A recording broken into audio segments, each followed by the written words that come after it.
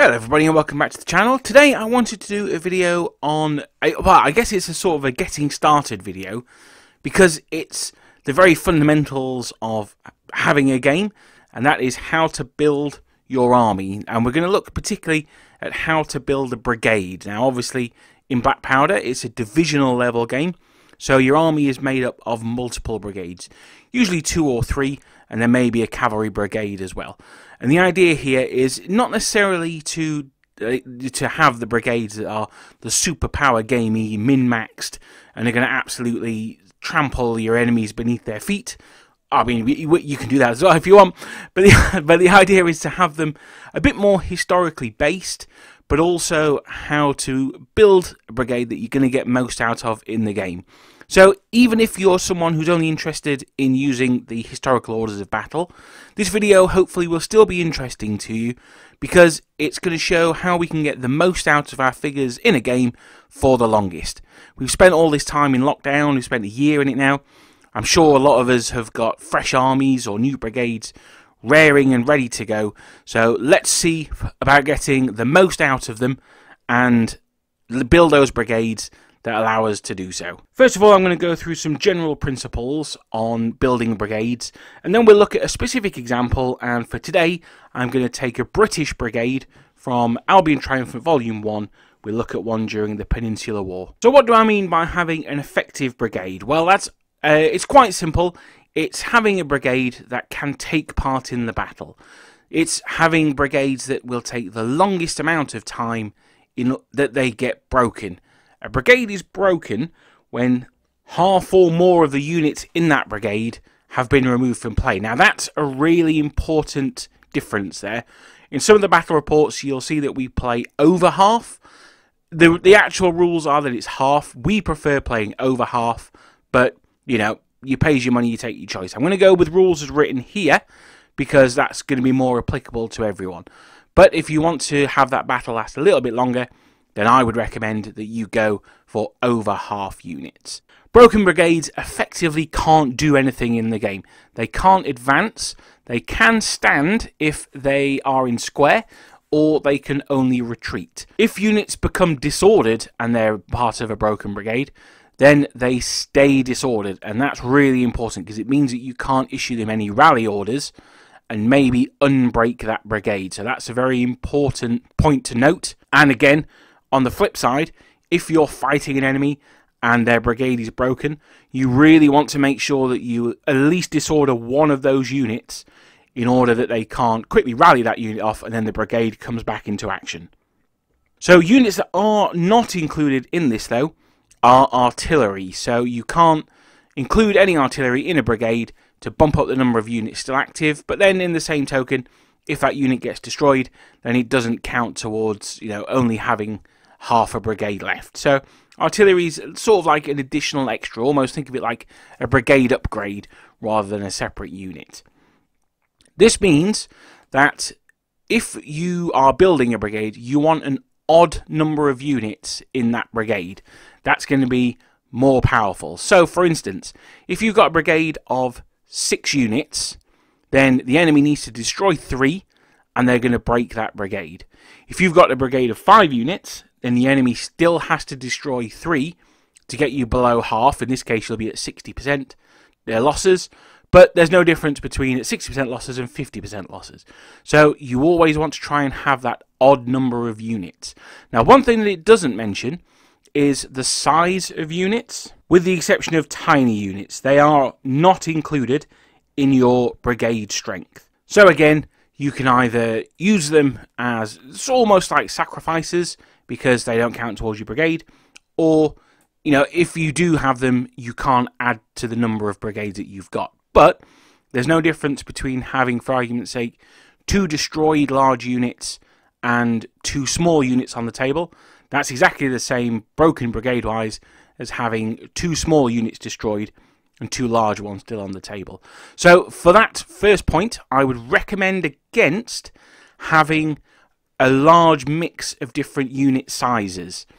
We're going to come on to it a bit later on when we build our sample brigade that's not necessarily always the case, but I would recommend against having half of them large, half of them small, you're much better off having 4 medium-sized units.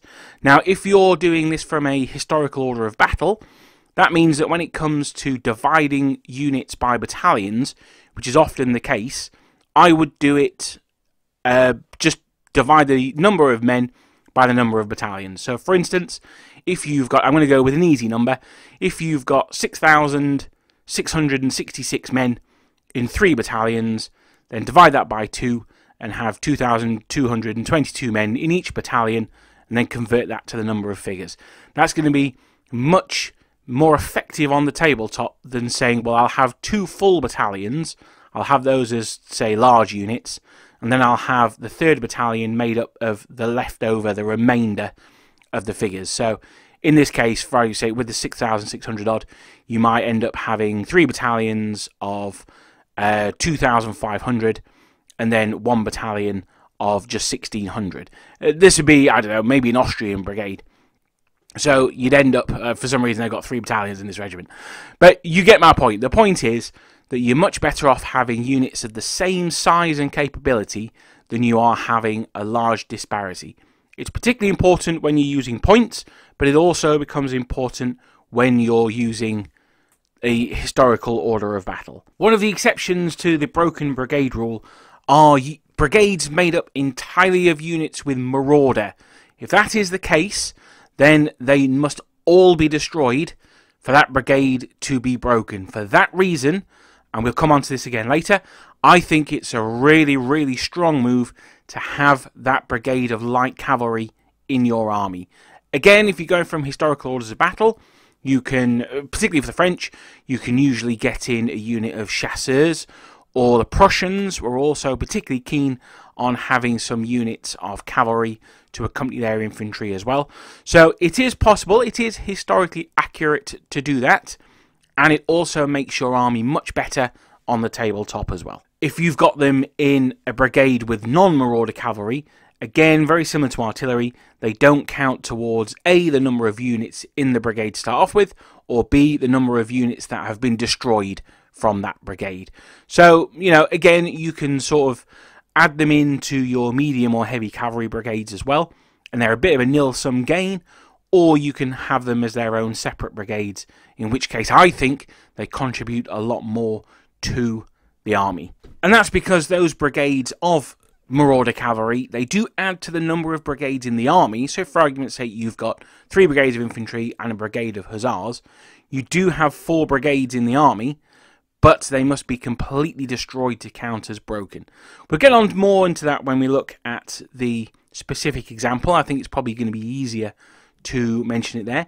But again, if you are building that army to be more, maybe not even, you know, all powerful, but you just want to take part in the game for a little bit longer, then having the marauders is a really good way of doing that. It's particularly strong for the Russians, because remember, they get their free Cossacks as well. So you can either add those to your heavy and medium cavalry, or you can add them to your light cavalry marauder-based brigade as well. I've been thinking about this quite a lot recently. I've been doing the script for the 4th part of the Prussian army. We've been looking at the Battle of Ligny for that one. And it's really brought home to me that the skill of a Napoleonic commander, particularly a higher level one, although in the case of Ligny, it's been very much the case with Van Damme, who is, you know, he is a corps commander at this point, but, you know, he's not Napoleon.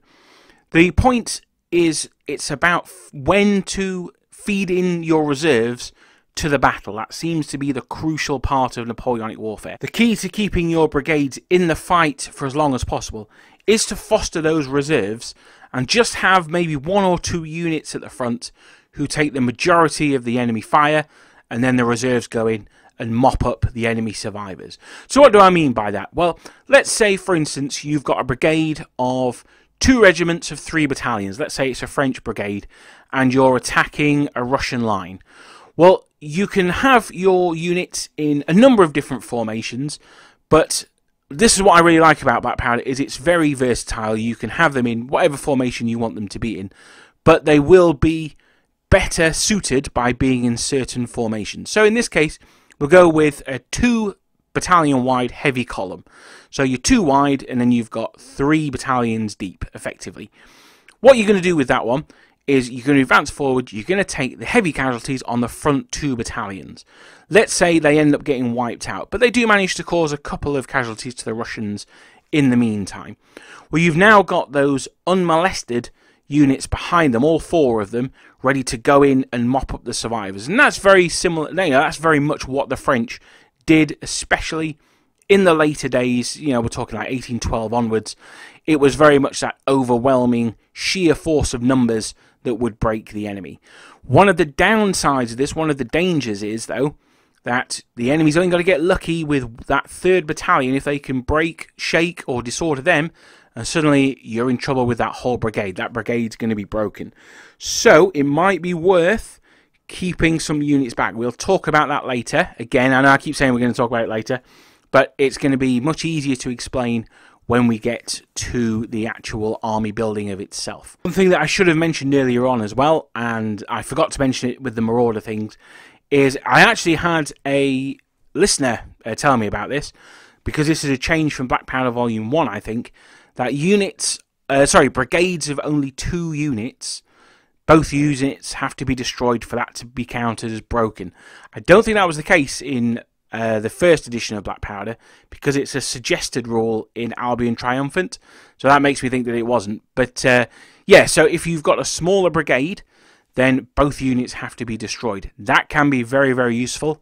We're going to look at that now, because we're going to get into how to build a decent brigade with an example of the British in the Peninsular War. So I'm turning to Albion Triumphant Volume 1. I'm looking at page 102, as you can see on the screen, and it's basically the short army list for how to make a British brigade.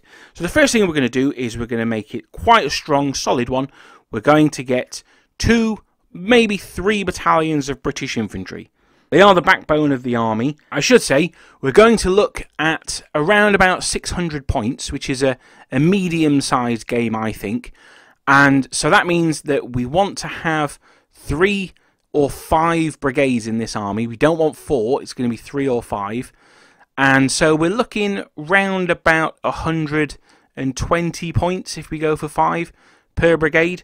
So that's the limits that we're going to set ourselves. Obviously not all brigades have to be the same size, but just for ease and sake of argument, we're going to look for, like as I said, we're going to look for about 120 points-ish, and that'll give us 5 brigades in that 600 points. Now, why was I so adamant there that we don't have 4? I said it's got to be 3, it's got to be 5. Remember, very early at the start of the video, I said that we need an odd number of units, and it's the same with brigades as well. The army is broken when half or more of the brigades are broken. So if we've got 5 brigades at 120 points each, then the enemy needs to break 3 of those brigades, which is the same if I had 6 brigades of 100 points each. So it should be slightly more difficult for each of those brigades to be broken, and thus break the army. Now, British infantry are, for my money, the best infantry in the game. Possibly joint with the Austrians, but that's just their sheer numbers. For quality of infantry, the British are, in my view, the best in the game, and their points reflect that. They are 39 points for a single battalion. So if we're looking at making a brigade of 120 points, then 3 battalions is the maximum. That takes us to 117 points. Now, I say 3 battalions is the maximum. That's not strictly true. You can get a 4th one in if you have 4 small units. You can downgrade the size of a unit to small for -8 points. So that makes, I'm doing maths off the fly. This is always great radio. So that's what, 39, 31, so 124. So, you know, you're a few points over, but you'll make that back on some of the later brigades. But the point there is, so you've got 4 small battalions now, or you can take 3 medium ones. Now, you might say, well, having the 4 smaller ones is better, because you've got more different units for the enemy to destroy. Unfortunately, that's not actually the case. So, because at half units the brigade is considered broken, if there's 4 small ones, I would have to destroy 2 brigades to get you down to 50%. If there's 3 medium ones, then I have to destroy 2 of those battalions to get you down to 50%. In this case, it would be 33%, but it would drop you less than 50. If I only destroy one, you're at 66%. So let's look at the number of casualties I have to inflict to get you below that 50%, or at that 50%. If you're small, you've got a stamina rating of 2, so I would have to do 4 points of damage to potentially break those things. Now, obviously, you can keep rolling double sixes for your morale rolls, but we're looking sort of generally on average.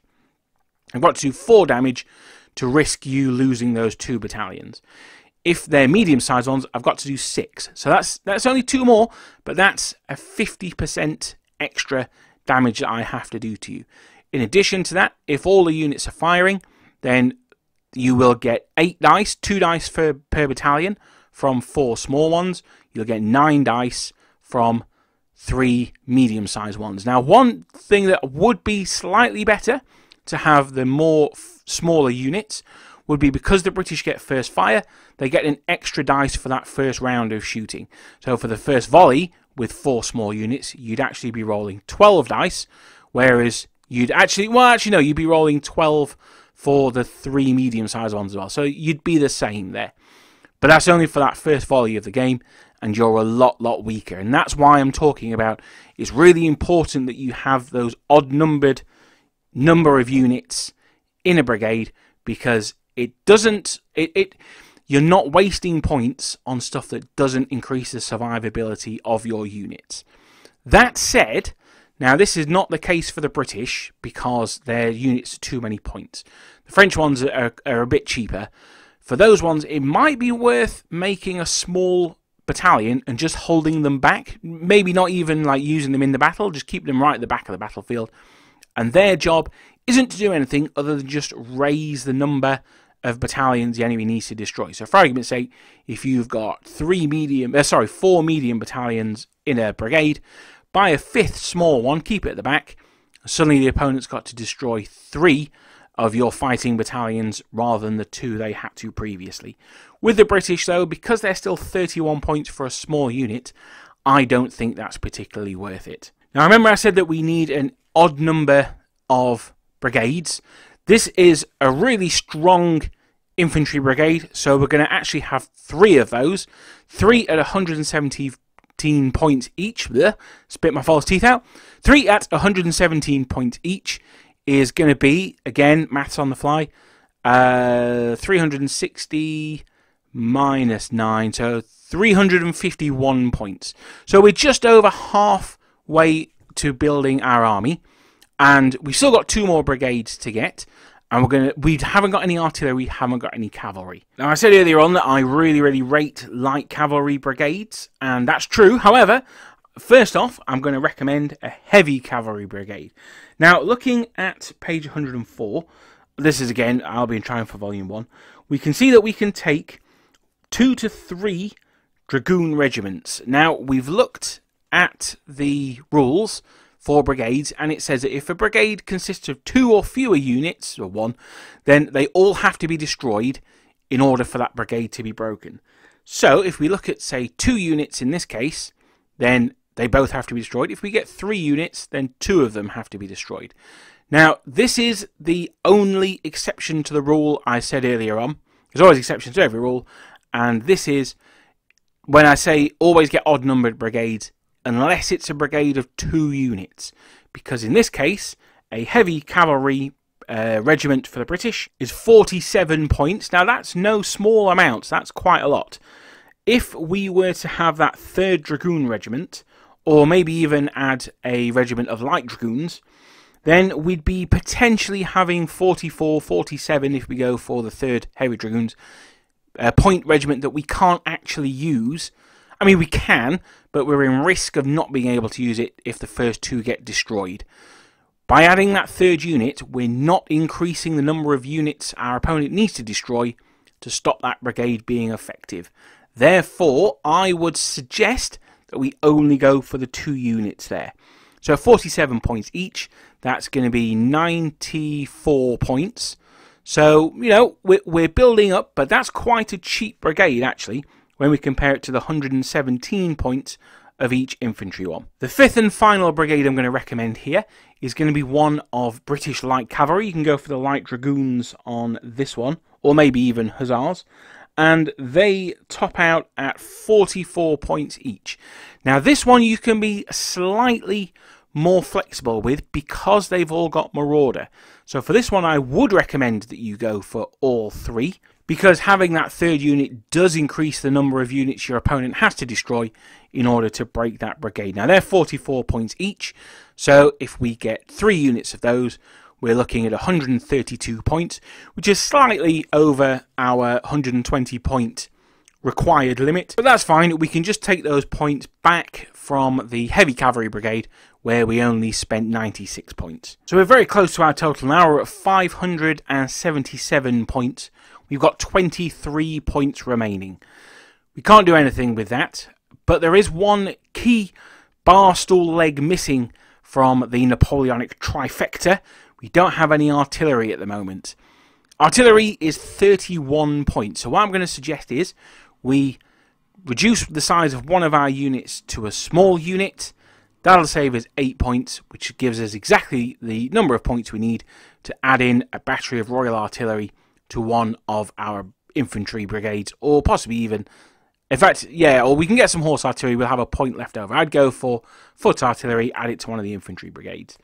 Now you could shave off some more points if you swapped out the 3rd Infantry Brigade for maybe a brigade of Portuguese, or possibly some allied Spanish. That could help as well. But what we've built here are 5 brigades, each of an odd number of units, apart from the heavy cavalry one. And that means that the enemy's going to have to... It's the most efficient we can be, because the enemy's going to have to destroy the maximum number of units compared to the number of units that we actually have. So, for instance, we've got 9 infantry battalions, and the enemy's going to have to destroy 6 of them in order to break our army. Now, if we had an extra battalion each of those brigades, so we'd have 12 battalions, the enemy would still only have to destroy 6 to break all 3 of those brigades. Obviously, it'd have to be 2 from each. You couldn't just do 4 from one and 2 from another. But the point there is that we're maximising the number of units the enemy has to destroy whilst minimising the outlay that we spend on them, which will let you add in a rifle company to one of those brigades. Remember, because they're tiny, they won't add to the number of units that need to be destroyed, but they're still that extra little unit that you can use to plink away at the enemy columns. And trust me, riflemen are actually pretty strong. Now, one thing that I haven't really talked about in this video, and it is worth bearing in mind, is that, yes, it's all well and good having the maximum number of units the enemy has to destroy, but that doesn't necessarily help us doing the fighting. It's easier for something like the Brits, or the Russians, or to an extent the Austrians as well, because they're more defensive armies. If you want an aggressive army, something like the French or perhaps the Prussians, then you might need that redundancy built in. We're going to go on to look at those in the How Do They Play videos, which is a series I've not done one of in a while, and it's probably one that I need to start spooling up again, because I think it's a useful set of videos for people just starting out. But I just wanted in this video to go through some overall impressions on how to build good brigades, and then just show you in an example at the end. So the main takeaways are going to be, always try and have an odd number of brigades in your army. This is if you're playing that half have to be destroyed in order to break the army. If it's over half, then you want to do the exact opposite everything I said in this video, apart from the 2 units thing. So, actually, yeah, even including that. But anyway, if half the units are destroyed, the army is broken. If half the brigades are, so you want an odd number of brigades, and within those brigades, you want an odd number of units. Remember, artillery and tiny units don't count, so you can scatter those through to your heart's content.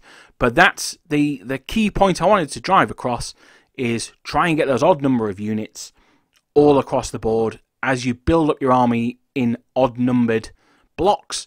That'll help your army be far more efficient. Thank you very much for watching. As I mentioned, I'm just working on the part 4 of the Prussian video at the moment. Hopefully that'll be next weekend. release, but don't hold me to it. Hopefully it'll be done. I was hoping it'd be done in time for this weekend, but it just needed a bit more polishing. Thank you very much for bearing with me on that series. Just to let you know now, the channel does have membership, so you can, next to the join button, there's a little, next to the subscribe button is a join button, so you can join the channel. I'm still working on the perks and things for those, but if you would like to help support the channel, then you can join the channel down there. You can also find me on Facebook and Twitter. Yes, I'm still on Twitter. But sharing and commenting and liking the video helps more than I can say. At the moment, YouTube seem to be changing their algorithms again, so I don't know if that's going to help or hinder the channel.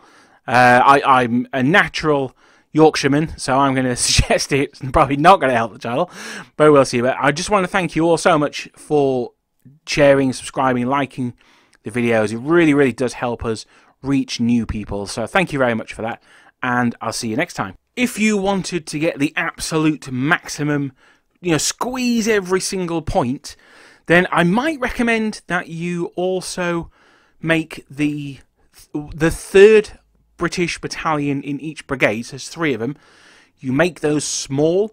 You can get an extra 8 points out of each one doing that.